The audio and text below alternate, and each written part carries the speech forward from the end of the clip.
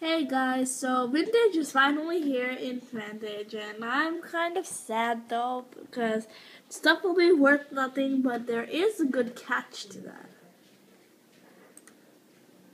And my nose, I just got it. I just gave my awesome sweatshirt away. Oh yeah, and look at this, trade and sell refunds. And they're telling you do not sell your purchase items on trade and sell, and we'll fully refund your stars and e-coins for your trade and sell purchases. So I did buy a lot of stuff so I can get 4,000 e-coins, because this shooting star board is going to be worth nothing after tomorrow.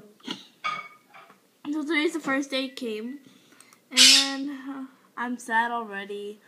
And look at all this stuff. I really don't like it that much. Yeah, so today, this is all the stuff, and I don't really like any of them. Tomorrow, don't want any of them. Not interested. Nope, nothing. I might get this, but I don't think so. It's not really. Oh, it's for nons. I'm definitely getting it.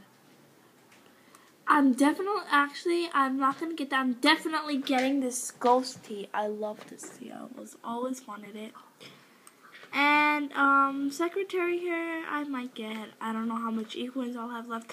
But I'm going to save up for, bombshell. And look, my nose is going to be worth nothing after Tuesday. But I'm not, and I should have kept my sweatshirt. I'm just going to maybe buy it if it's cheap or something, and I always wanted this board. Okay, so, everything here is at a reasonable price. Like, this is at 2,000, 4,000. This is, which nobody wants, 2,800 and 1,400.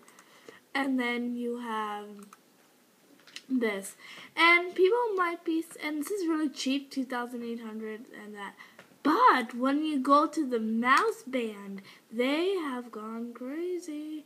2,000 for it and 10,000 e-coins. Are you kidding? That's not even how much I have right now.